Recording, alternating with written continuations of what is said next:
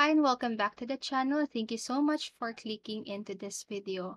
So today I am going to teach you how you can create loop on your iMovie. So first what you'll need to do is to simply install the iMovie app on your device. And then after installing, just go on and tap on the iMovie. So as you can see here, I have this ongoing project. And if you want to create a loop, just go ahead and pick the clip that you want to create a loop with. So I'm just going to split a clip right here.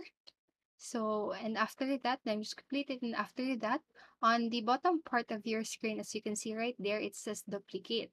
So you can go ahead and tap on that duplicate as many times as you want in order to create a loop with that clip. So just tap on duplicate. So as you can see right here, I've already duplicated the clip many times, and that should be able to create a loop, or that should create a loop in my video.